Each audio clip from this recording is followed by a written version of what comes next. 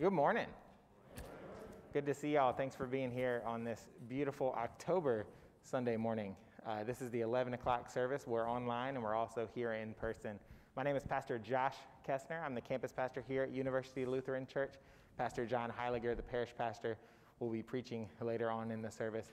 And this is just a great day. If you were up a little bit earlier today, you might have seen the homecoming house from Bowman Field that they built all during the week. Moving towards Liberty.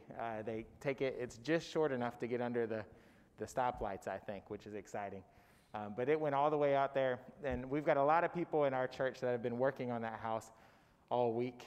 Pastor John was out there most days. A lot of people at the early service, Bob Healy, Augie Tortora, Roger Liska, I saw him a couple times. So a lot of people who have been helping out. Marion Benton and some others were helping out at the check-in table. A lot of you have donated Gatorade or money throughout the last couple of weeks. So thank you for your support for that. It's something that's exciting every year to have that homecoming habitat house built on Bowman Field, right, so that everybody can see it.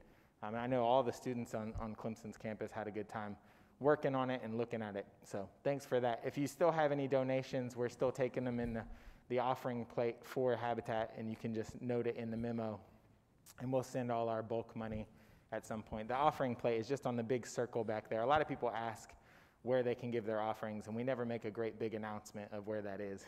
But there is a basket on the big circular table out there. Later today at 3 p.m., we're going to have a blessing of the animal service just out in that little circular area under the trees outside. And the blessing of the animal service is fun, and it's a way to celebrate St. Francis's feast day, which is actually tomorrow. But we'll do that as a way to appreciate creation. So we love the trees, we love the sky, we love the rain, and we mostly love all these little pets that we have at home. So feel free to bring your dog, your cat, any animals that you have, a picture of a pet that you might have that you might not want to bring, a picture of your favorite animal. Mine is the bison. So just join us for the blessing of the animal service at 3 p.m., just in that little circular area out there. And one more announcement is that Pastor John will be going on vacation for a couple of weeks starting tomorrow. So you won't see him for a few weeks, but it's just because he's hopefully getting a little bit of restful time away. So if you have anything you need to reach out to a pastor for, you can call me. My name and number should be in the bulletin or online. Hopefully you have it by now. But it's just good to be here in this way. So I will be your pastor, solo pastor, for the next couple of weeks. And we hope that Pastor John has a nice couple of days away. If there are no other announcements for the good of the congregation, then let's prepare our hearts for worship with the sound of the bell choir.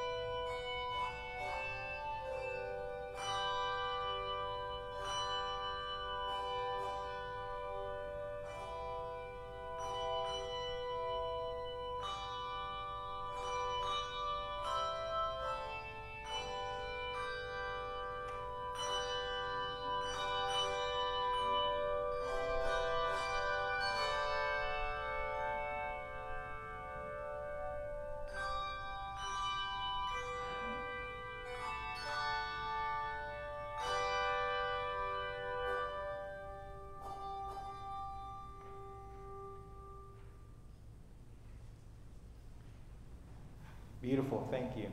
I invite you to stand as you're able and face the baptismal font for these words of confession and forgiveness. Blessed be the Holy Trinity, one God, whose teaching is life, whose presence is sure, and whose love is endless. Amen. Let us confess our sins to the one who welcomes us with an open heart.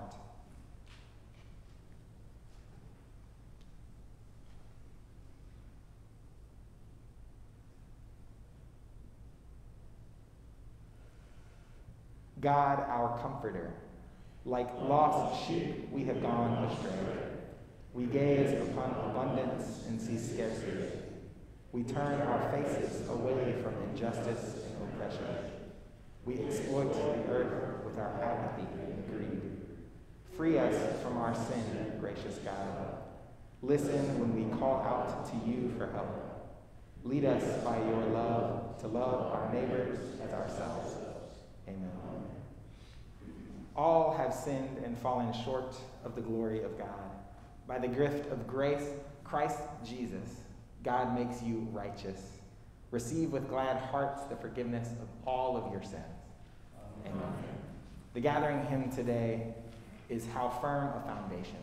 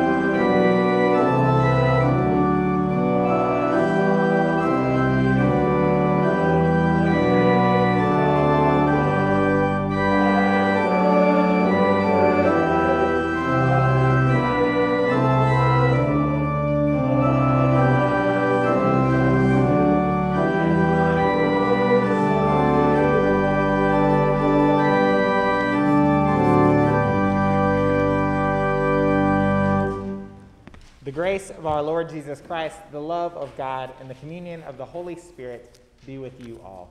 And also with you. In peace, let us pray to the Lord. Have mercy, Christ, have mercy, Lord, have mercy. For the reign of God and for peace throughout the world, for the unity of all, let us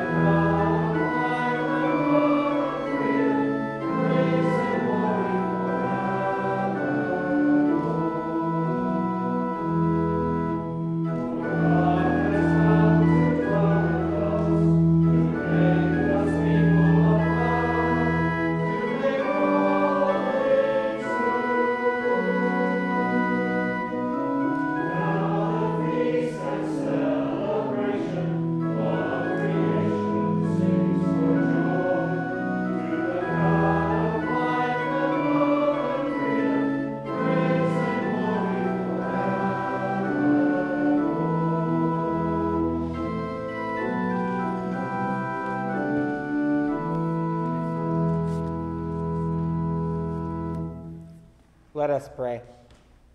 Sovereign God, you have created us to live in loving community with one another.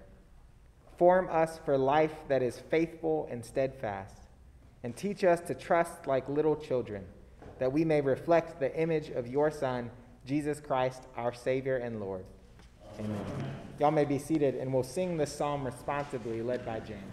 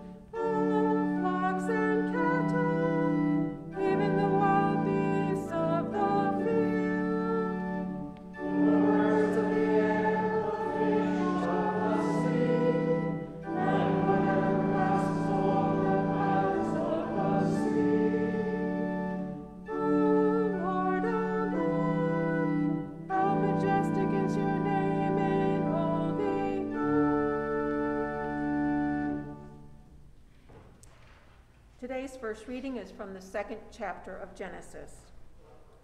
The Lord God said, "It is not good that the man should be alone. I will make him a helper as his partner." So out of the ground the Lord God formed every animal of the field and every bird of the air, and brought them to the man to see what he would call them. And whatever the man called every living creature, that was its name. The man gives names to all cattle, and to the birds of the air, and to every animal of the field. But for the man there was not found a helper as his partner. So the Lord God caused a deep sleep to fall upon the man, and he slept. Then God took one of his ribs and closed up its place with flesh. And the rib that the Lord God had taken from the man, he made into a woman and brought her to the man. Then the man said, "This at last is bone of my bones and flesh of my flesh. This one shall be called woman, for out of man this one was taken. Therefore a man leaves his father and his mother and clings to his wife, and they become one flesh." This is the word of the Lord. Thanks be to God.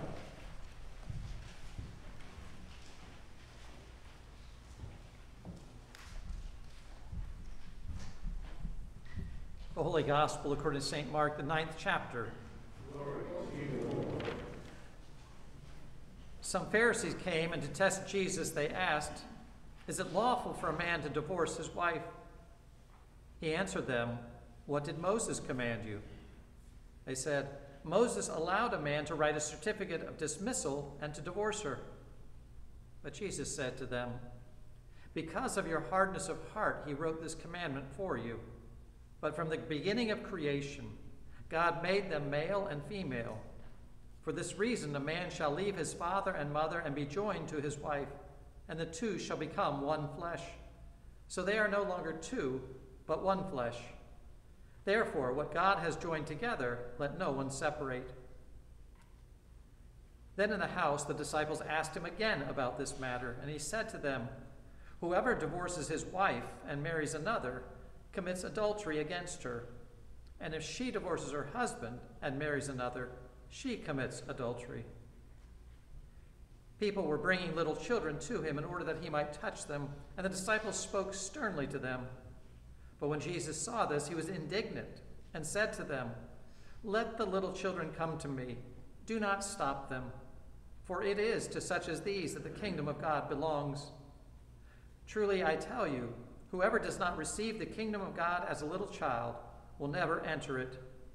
And he took them up in his arms, laid his hands on them, and blessed them. The gospel of the Lord. Praise to you, O Christ.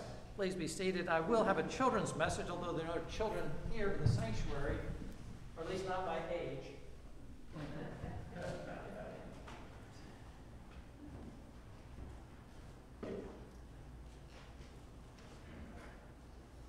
And I'm going to ask Ned to do some magic for the children at home to see if he might be able to get a close-up of what is in my hand. And let me know what I need to do, Ned, to allow you to get it into as focus as you can.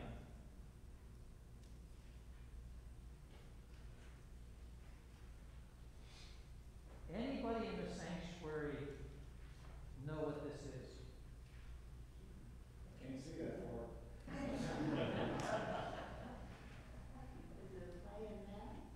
Pardon me? A praying mantis? If it was, I would not be holding it so calmly. Although, on the bush nearby, a daisy, Michaelmas daisy, that was 6 feet tall, there was a praying mantis. I was out in the garden with our granddaughter, who's 5.5, and I asked her, she'd never seen one of these, and this comes off, it's the pod, it's a seed pod of a butterfly milkweed plant. And what I love about this, just going in the garden with her, is seeing things fresh for the first time. And so we opened it up, and I said, it looks like in here a whole troop of paratroopers that are kind of hanging by their parachutes. Whoops! Those didn't open, not good for them. What was incredible to me about this is just the design of it, the whimsy of it, and also the practicality of it. So for the children at home, you get these seeds. There's one off this, but when the pod breaks open, the parachute spreads. And so it's like these. Oops. Didn't know the pod was still attached to that. And they just float everywhere. So next spring we'll have milkweed here. If all goes well. But if not, I'll collect it and take it home. But just the joy and enthusiasm and just the pure happiness of seeing these little things in the garden. And so when Jesus is in this house and he tells the disciples who didn't want the children to come, "No, let the children come to me, because it's to such as these the kingdom of God belongs." In fact, if we as adults sometimes can get jaded, sometimes can get cynical, we need to recapture that joy and enthusiasm that this mystery of God's creation, the beauty of God's creation, all around us every day, just waiting to entertain us in many ways. So let us pray. Holy God, thank you for this day. Thank you for the marvels of your creation that are there for us to see and to touch and to enjoy and to celebrate and give thanks for. Help us be mindful of you, our great creator, and all that you have entrusted to us to enjoy and to use and to pass along. And these things we ask and pray in Jesus' name. Amen. We'll continue with our gospel hymn.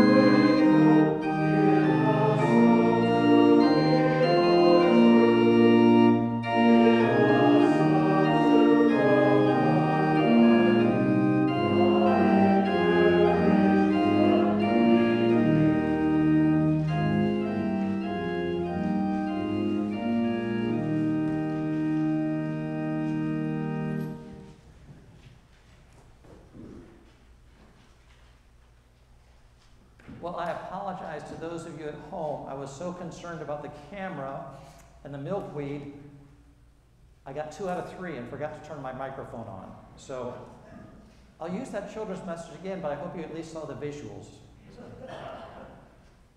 Well, I imagine that for many of you, if not most of you, before I utter a single word or make a single observation with reference to today's gospel reading, specifically Jesus' words regarding divorce, you already have a story of your own or stories of someone you know circulating in your minds. These stories may have to do with your own divorce, the divorce of your parents, or the divorce of someone you love and care about, family or friends. So I'm going to ask you to do something that's rather hard to do, and that's to temporarily put those stories on hold so we can first look at the text and the context. And then if I live up to my teachings of my preaching professor, sharing God's word, which comes to us in the form of law and gospel, command and promise, which commands and promise that always shares a bit of good news with us or a word of hope, or we all would be lost. So please hang on just for the next few minutes or so. So the context of today's story is that Jesus' adversaries, this time some of the Pharisees, are looking to test Jesus, not learn from him or engage in a spirited dialogue, as was common among rabbis and religious leaders, and it's still practiced by Lutheran rostered leaders around a picnic table and beverages, some of those beverages being of the malted variety. No, the Pharisees are seeking to test Jesus. Pastor Josh and I have shared the importance of geography in Mark's gospel. And where this test occurs is in the region where previously John the Baptist had spoken out against King Herod's infidelity. So it's one thing for me to rail against the Pope or the president in the safety and obscurity of my own backyard. It's quite another to shout those objections in the middle of St. Peter's Square or on the doorsteps of 1600 Pennsylvania Avenue. Geography, where one is saying things, does contribute to the magnitude or the weight of the situation. So here are some of the Pharisees testing Jesus about marriage, where previously John the Baptist spoke the truth, and that had resulted in him being imprisoned and then executed.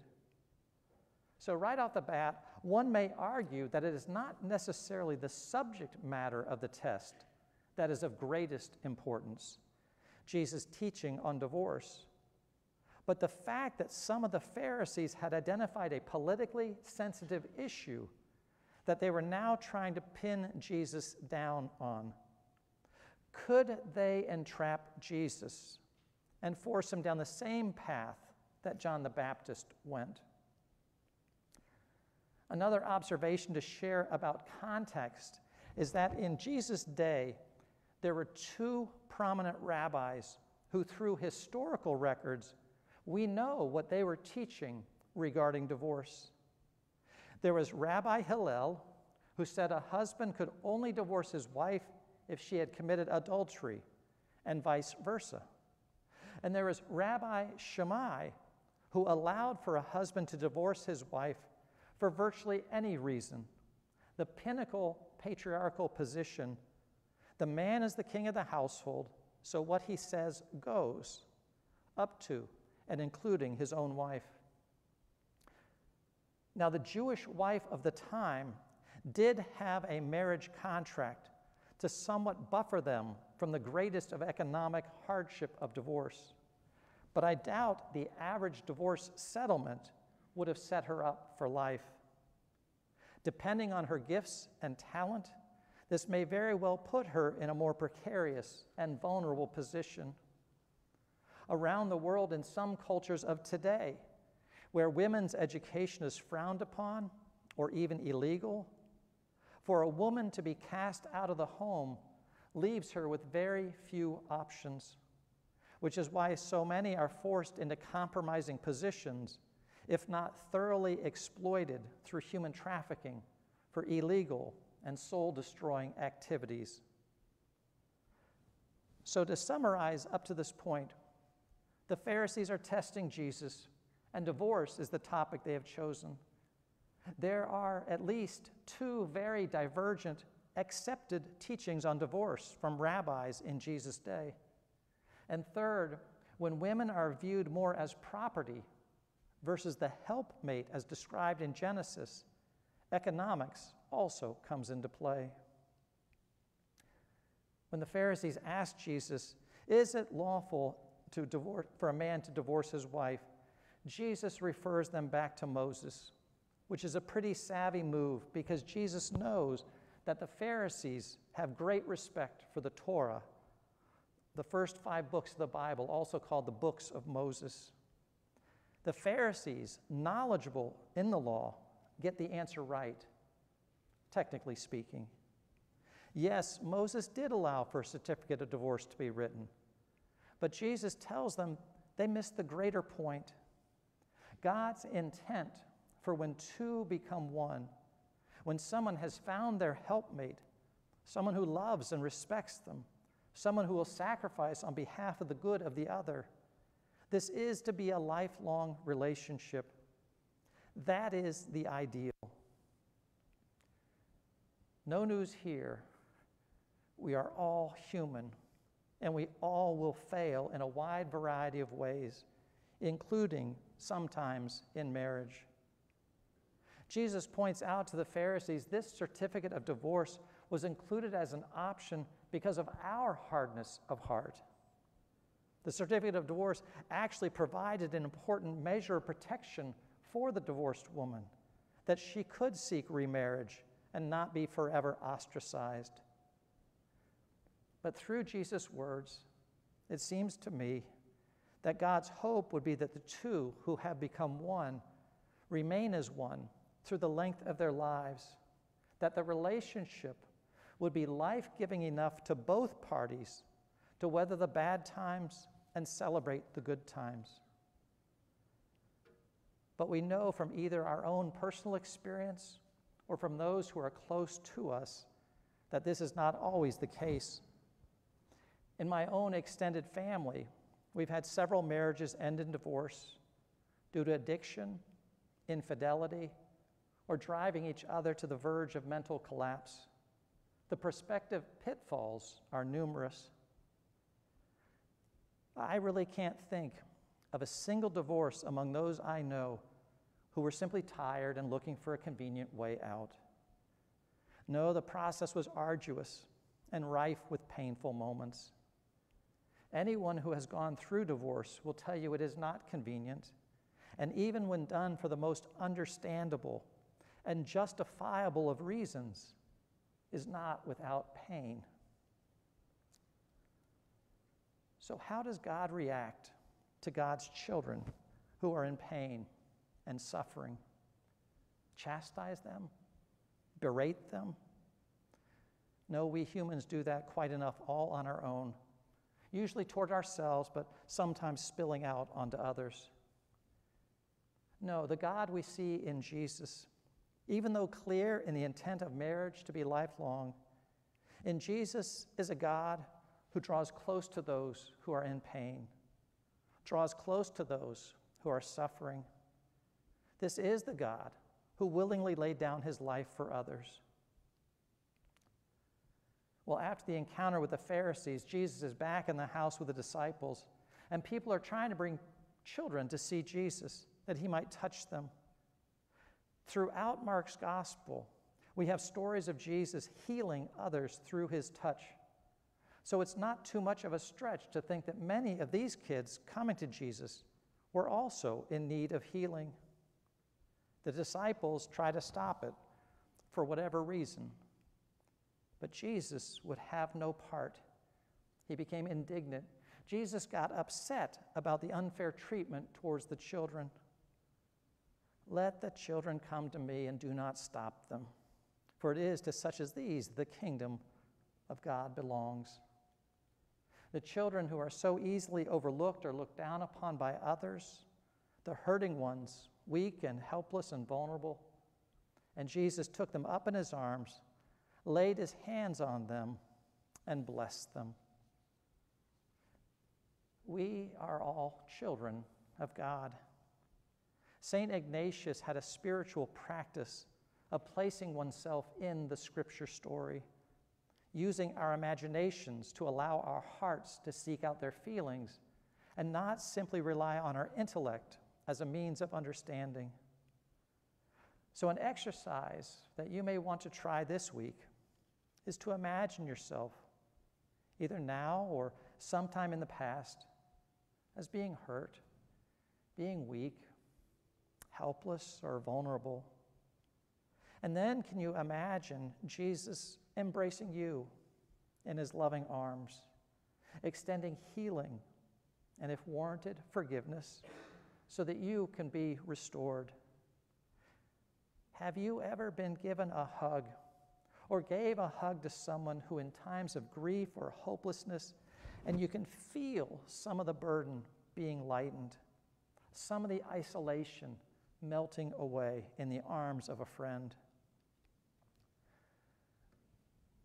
We all mess up. It's part of our human condition. But we can also extend grace, forgiveness, mercy, and be part of God's healing for one another and for a hurting world. Hopefully, we can imagine Jesus taking us into his loving arms, laying his hands on us and blessing us and sending us forth to do the same. For God is love. Jesus is the incarnation of that love. And we, as the body of Christ on earth at this time and in this place, are called to share God's love with everyone around. Amen.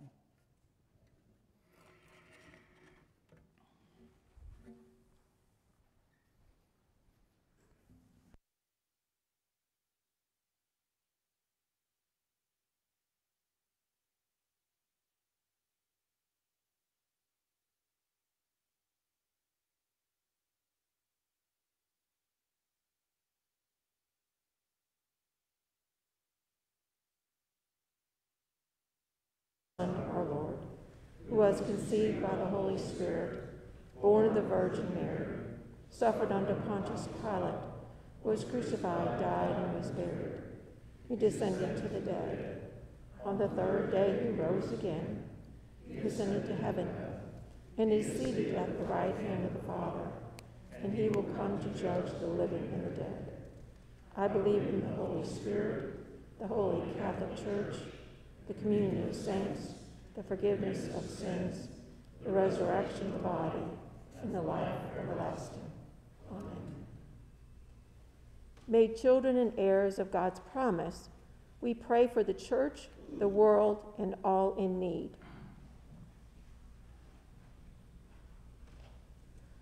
Holy One, you have raised up faithful leaders throughout history. Empower those discerning a call to ministry and all seminarians that they continue to be formed for the sake of the gospel.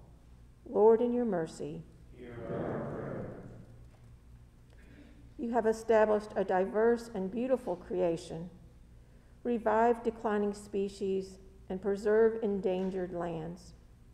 Cultivate in us a sense of wonder for the world you created. Lord, in your mercy, hear our prayer. You desire for us not to be alone and to live in community with one another. Strengthen relationships between nations and peoples, that we celebrate and support one human family. Lord, in your mercy, hear our prayer. You share in our experiences and struggles. Bless all who live with any mental or physical disability. Inspire creative communities, spaces, and environments that are accessible and hospitable. Give comfort to anyone in need of healing in mind, body, and spirit, especially Marie, Barbara, Carol, Karen, Jimmy, Martha and Nancy, Larry, Alton, Scott, Greg, Gail, Pat, Rosalind, Tony, Randy, Joyce, Gary, Cece, Margaret, Joanne, and Christopher and Ellen at the birth of their child, and all those we name now with our lips or in our hearts.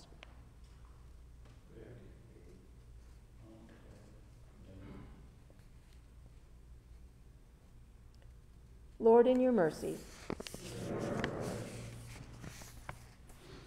you have established and nourished relationships that extend beyond those gathered today. Bless members who can no longer travel to worship with us and remind us of their continued role in this community of faith. Lord, in your mercy.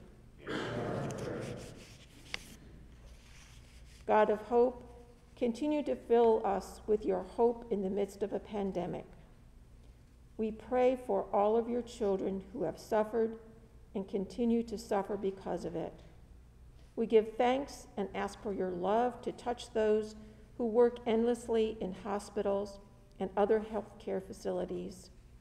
We pray for Jennifer, Molly, Julie, Bill, Stephanie, Cindy, Lee, Lawson, Beth, KD, Kathy, Donnie, Smith, Patrick, John, Trey, Jen, Leslie, Mike, Beth, Hannah, Tiffany, and Joseph. Lord, in your mercy, Hear our prayer. other intercessions may be offered here. Gracious Lord, as we live in our country today, help us to hear other people and help us to be sensitive to when people feel they have been disrespected and how that affects behavior, and help us to be aware of that in ourselves. Help us all to get along and to treat each other with grace and compassion and love. Lord, in your mercy. Hear our prayer.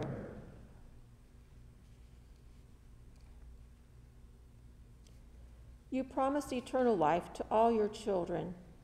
Thank you for the people of faith who have gone before us. Strengthen our trust that we have in you. Lord, in your mercy. Hear our prayer. Receive these prayers, O God, and those in our hearts known only to you, through Jesus Christ our Lord. Amen. Amen. The peace of Christ be with you always. And also with you. Let's share that peace with one another.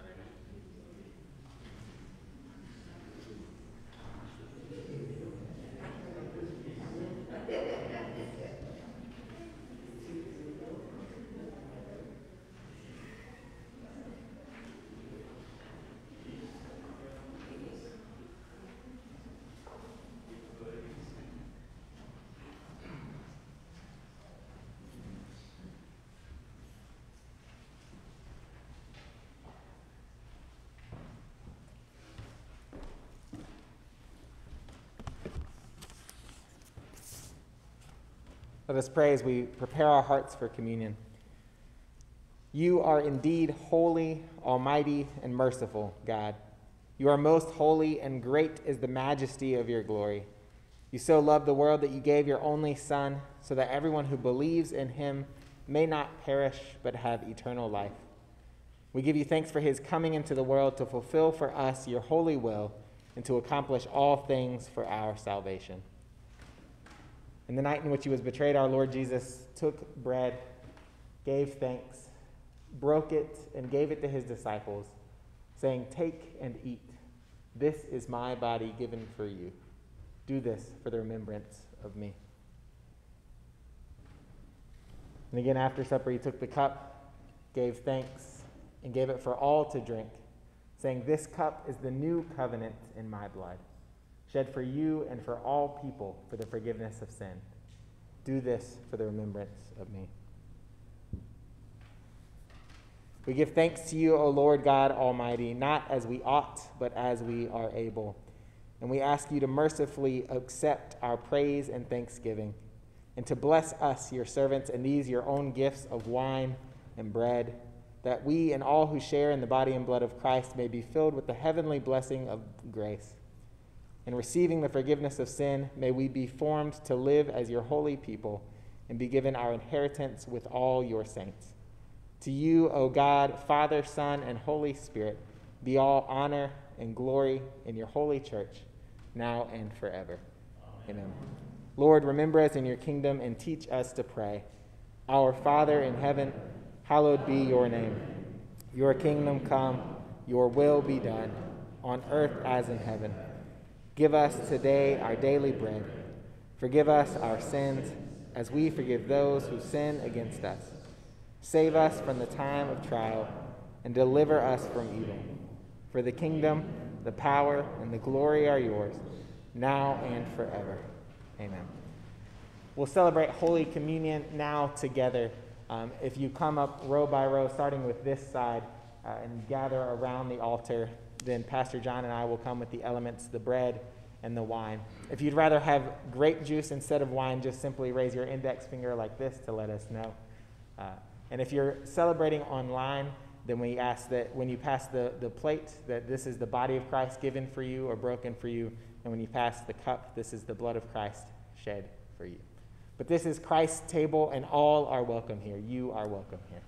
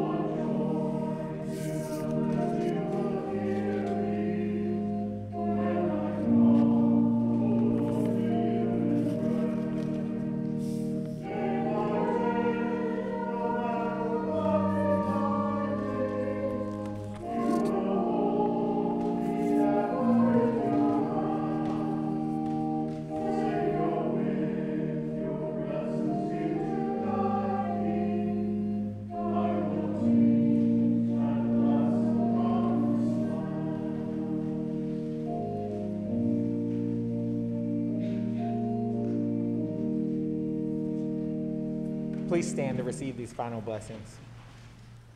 Now may the body and blood of our Lord Jesus Christ strengthen you and keep you in God's grace. Amen. Let us pray. Lord of life, in this gift of your body and blood, you turn the crumbs of our faith into a feast of salvation. Send us forth into the world with shouts of joy, bearing witness to the abundance of your love. In Jesus Christ, our Savior and Lord. Amen. Amen. People of God, you are Christ's body, bringing new life into a suffering world. The Holy Trinity, one God, bless you now and forever. Amen.